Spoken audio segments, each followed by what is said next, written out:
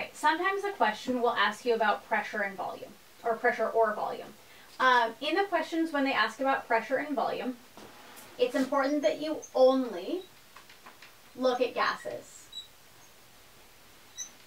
You'll know something is a gas because I'll denote it with this G symbol here. So we only look at gases that are the only thing that affect pressure and volume. And I have a different analogy for this rather than hills and holes. And the analogy is potentially dumber. Think about closet space. Whatever size closet you have right now. If you go off to college and you move into a dorm, your closet's probably going to be smaller. When you have less space, when you move to that smaller closet, you're going to have to get rid of, or at least leave at home, but you're going to have to live with less stuff. If you have less space, you need to shift your lifestyle to having less stuff. They're going to shift to less stuff. If you then get a great job and move into an awesome apartment with a huge walk-in closet, all of a sudden you have more space. Human nature says you're probably going to go out and buy more stuff. You're going to shift your lifestyle to one that has more stuff. So that analogy works for anything with pressure and volume related. I'll talk about what I mean by space and stuff now.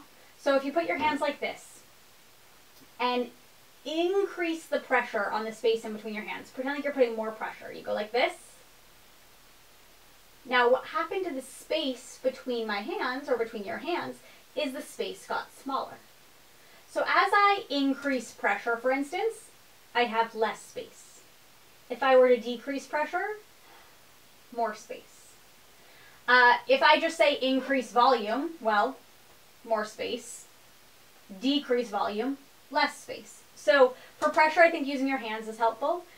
For volume, a bigger volume means more space. What I mean by stuff is moles of gas. Again, only looking at gases, specifically gases. So here in this reaction, everything is a gas. If one of them weren't a gas, we would just cross it out, ignore it for the pressure or volume questions. On the left side, I have 3 moles of that gas, and it's an invisible 1 here, 1 mole of that gas. So for this reaction, I have 4 moles of gas on the left side. On the right side, I just have 2 moles of gas. That's my stuff. This is the more stuff side. This is the less stuff side for this reaction.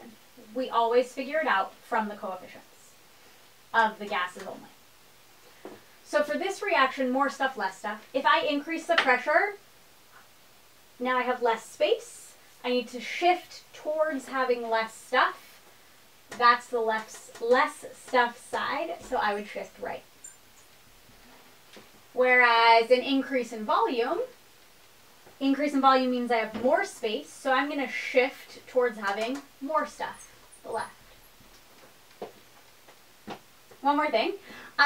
Let's say I gave you a different reaction where it was A, which is a gas, plus B, which is a gas, goes to 2C, which is a gas. Okay, in this example, invisible 1's there, I have 2 moles of gas on the left, and I have 2 moles of gas on the right. They're equal.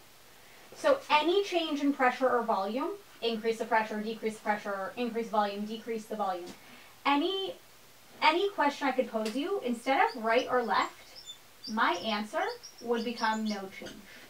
If you think about moving from a closet that you have now to a closet that's exactly the same size, you're not going to change how much stuff you have. You're just going to bring it all with you and unpack. And that's it.